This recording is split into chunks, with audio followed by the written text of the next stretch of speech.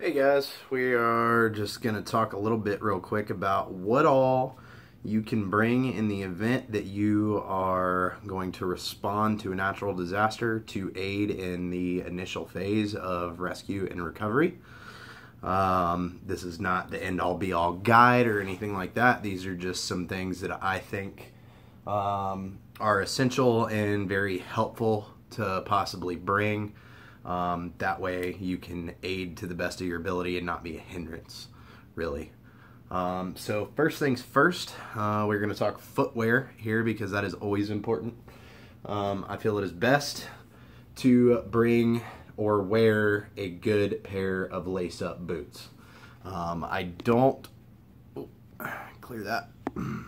I don't recommend slip-ons. They can fall off. Water gets into them real easily.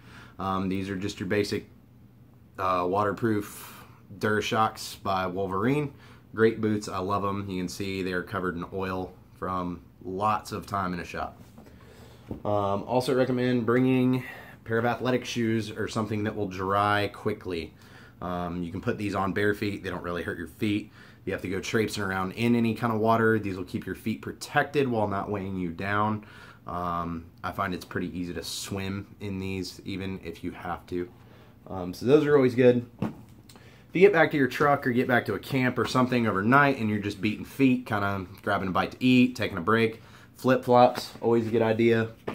Also, highly recommend, in addition to your boots and your footwear, plenty of socks. You can never underestimate the value of a good, clean, dry pair of socks and what that will do for your energy and your morale. Okay, so next thing I also feel is the most important, water sources. I've got a few examples of those. This is just an old standard issue circa 2009, 2011, somewhere in there. Camelback, of course, has a bladder in here, drinking tube, kind of a narrow mouth on these, so I actually upgraded mine. Have a few of them. This one has a nice large mouth on it. Real easy to fill out of a spigot, a sink. You can turn it, has a nice little handle. You can hold that nice and flat. Also, a drinking tube is insulated, protects it from getting cut, any of that kind of stuff. Has a nice little carabiner and a nice little cover for the mouthpiece. Awesome little piece of kit. Has all these D-rings, so you can either attach it to a pack. You can attach things to it, of course, wear it like a backpack. You can also take this bladder out of here and put it in most modern backpacks. Most modern backpacks are going to have a hole for your drinking tube to come out over your shoulder, all that good stuff. So yeah, awesome piece of kit there. Highly recommend Camelback because you always have your water with you and it's hands-free. It's really awesome. If not, large water jug, something that you can easily carry with you. This one in particular has a strap on it, makes it nice. Little piece of equipment I always recommend carrying are carabiners of all different sizes. You can attach all kinds of things. Don't recommend using your store-bought ones for climbing. They're really expensive if you buy the ones for climbing. Got to get them from specialty shops, stuff like that. All kinds of goodness there. Ratchet straps. If I have to explain to you how many things these can be used for, you probably are not so well adapted as to be helping with a rescue effort. So, but lots of things, vehicle recovery, holding stuff out of your way, you name it, these can do it. I've also seen these used in sticky situations as an expedient tourniquet, believe it or not. So it's not the best because typically you want a tourniquet to be at least 2 inches wide. You don't want to use something this thin because it can actually cause tissue damage, not just stop bleeding.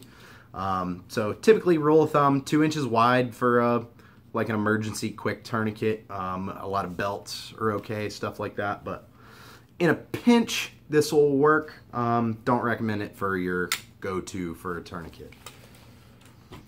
Lights, always a good idea. I love this thing. It's a little lantern by Streamlight. Has lots of different brightness settings. Also has an SOS flash and a red LED in there too for low light conditions. Always awesome to have. This takes AAA batteries, so make sure anything you have that have takes batteries, bring extras.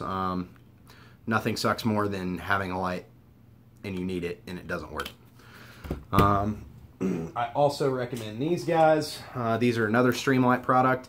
This is their Stylus Pro USB. This one just happens to be orange. They come in all rainbow of colors.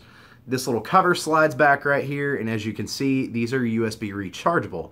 So if you have your vehicle, your boat, your truck, your car, anything with a USB port, cigarette lighter, you can recharge this light. I also have a Streamlight Stry-On that is not going to be in the video, but those are very bright, very durable, very tough flashlights. They are also rechargeable with a car charger adapter, comes with the light. Cutting tools, always handy in any kind of emergency, survival situation, anything like that. I recommend having one large, nice knife. I know a lot of you guys are going to have something tactical in a Kydex holster and all that good stuff. This is actually just an old one my dad had before he passed away. It's an old Gerber Model 450. Nice sharp stainless blade, nice leather holster. You can stick it on your belt, you can stuff it down in your bag. Don't have to worry about that blade poking anything. So that is always great. I also always recommend carrying a folding pocket knife, just real basic, little, you know, as you can see, no thicker than the palm of my hand. Nice and sharp. This one's just made by Kershaw. Happened to pick that up off of one of the tool trucks. Really expensive. You are perfectly fine in this situation. If you need one, grab one from Walmart. They're like $10. Same thing with those hydration bladders I talked about. You can actually find pretty decent basic versions of these for like 14, 15 bucks in the camping section at Walmart. So you don't have to go blow $50, $60 on one of these, and if you're not the type of person that goes camping and all that kind of stuff, never use it again. So there are cheaper options to all this kind of stuff out there. Pick what's best for you, what fits your budget. A lot of this stuff I already have. I camp a lot. I'm also a mechanic, so it's just stuff that helps me in my daily life. Highly, highly recommend, if you're going to be doing anything like this, to have one of these little guys. As you can see, USB adapter. It is a external battery, so this will charge most phones 4 times. It'll charge like a Chromebook or a tablet twice. Absolutely wonderful to have, because you never know if you're not going to be near a power source to charge any of your devices. Another thing I recommend, it's actually across the room, so I'm not going to get up and get that, is a road atlas or a topographical map of the area that you're going to be assisting in. Because keep in mind, these storms, when they're this powerful, are going to knock out power. They can also knock out cell signal, all kinds of stuff. So you're not going to have communications necessarily, and you're more than likely not going to have GPS on a mobile device. So highly recommend having just a good old-fashioned map. Of course, lighters of all various different kinds. You'll see this is a nice little windproof, waterproof Zippo, refillable, great to have. Can never go wrong with that. I have a lot of redundancies as far as knives, lighters, water sources, that kind of stuff. Also recommend, if you're going to be doing this kind of work, have something along the lines of a machete. Would also be great to have an axe. Machete is going to be great for clearing brush, any of that kind of stuff. Can also be good for, I mean, you name it. If you need it out of your way and it can be cut, machete will do the job for the most part. This one's nice, has a sheath, also has a strap on it, so if you just need to throw it on. If you're working out of a John boat or some other kind of rescue vehicle, this would be great, because then you can jump out, leave the rest of your kit in the boat, and then this is on you, ready to go. This one also just happens to have a nice little flint and steel with it. It also has a sharpener for the machete, so that all stays in a kit nice and tight and tidy. So that is awesome. Highly recommend, I'm going to show you a couple different kinds. Decent pair of sunglasses. You're going to be out during the day. These are your typical ones you can pick up at a hardware store or whatever. These are also eye protection, Z87 rated. So that is good for protecting your eyes from debris as well as sunlight. These are also cheap, so if you lose them, no big deal. I also will be taking my normal everyday wear sunglasses. These aren't really Oakley's, they're fake. I got them off a tool truck. Awesome guy. Headlamp, can't go wrong with that. Nice and hands-free, nice and bright. Also make sure you have batteries for that. Some of these are rechargeable, so make sure you have something to charge it with. Little just shears Awesome for all kinds of stuff, cutting bandages, cutting open packages, and you don't necessarily want to yank a knife out, any of that kind of stuff. So highly recommend having something along those lines, especially for cutting bandages. You definitely don't want to stab somebody while you're trying to cut their bandage because you're using a pocket knife and it may be dull. So good sharp pair of shears, awesome to have. You also notice I have waterproofed a lot of things. That is just toilet paper. Definitely recommend bringing it because you don't know what the availability of paper goods are going to be when you're in an area that is flooded out and possibly still raining or anything else you may run into. So TP, you could always take paper towels too, very useful. Highly recommend taking just a small bottle of hand sanitizer. If you are out in a rescue attempt and happen to come across a casualty or anything like that, they may be bleeding all over the place, you're going to want something right on hand besides water to get that off of you. Water isn't always the best, especially if blood or something like that is dried on you. It can be kind of sticky. Water don't always take that off. So hand sanitizer is great to have for these kinds of things. Personal hygiene bag, pretty basic. Deodorant, toothbrush, toothpaste, all that kind of stuff. Just that's more of a morale thing, really, not a necessity. But if you are picking people up off their rooftops from a John boat or anything like that, they'd probably appreciate that you put on deodorant that day.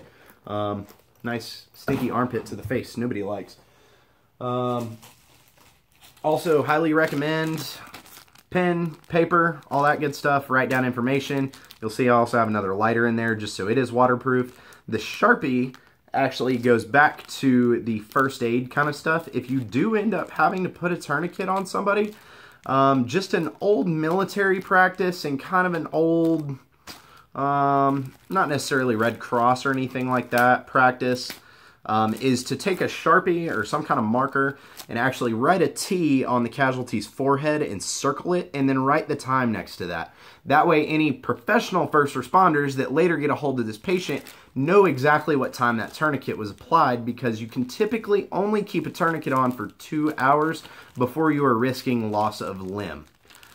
So although it is important to stop whatever major bleeding they may have, you also want to make sure that whoever gets a hold of that patient down the road knows how long that's been on there, so they don't sit there for another 2 hours with it on and end up losing an arm because you tried to save their life and didn't document that. This is just a little bundle of it. Highly recommend having some paracord with you. Super strong tensile strength.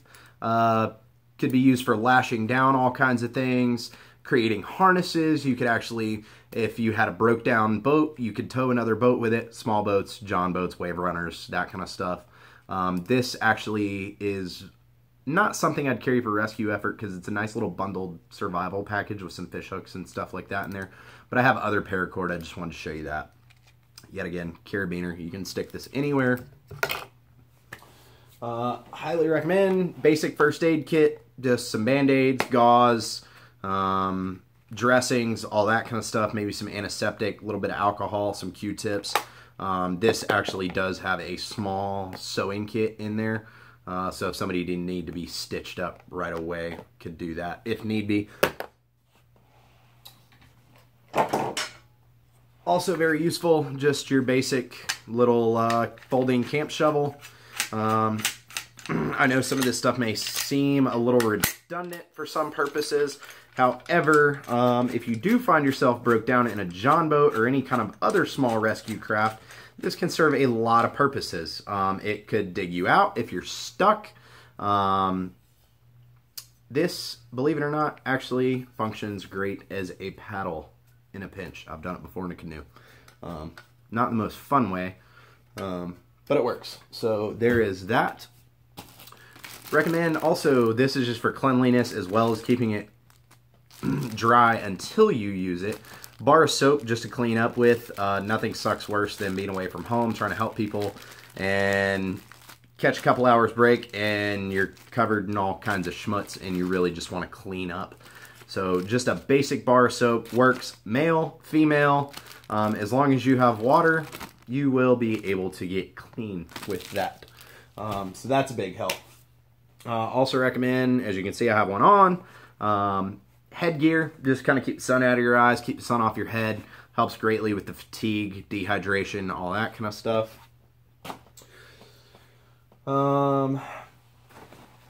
Swim trunks. Highly recommend these. Both male, female, doesn't matter. Find a decent pair of board shorts or swim trunks laying around. Females, the only reason I say that is because if you do have to get in the water, you may not necessarily want to be doing it in jeans. So what I would do is I would wear these under whatever pants and boots I was wearing. That way, if I needed to jump into the water or something like that to go after a person, animal, what have you, I could just strip my jeans and my boots off, throw those athletic shoes on out of my pack, and I'd be ready to rock and roll in the water for a couple hours. This is just a little pocket screwdriver, has a magnet on one end, screwdriver blade on the other. These are very, very useful for a lot of things.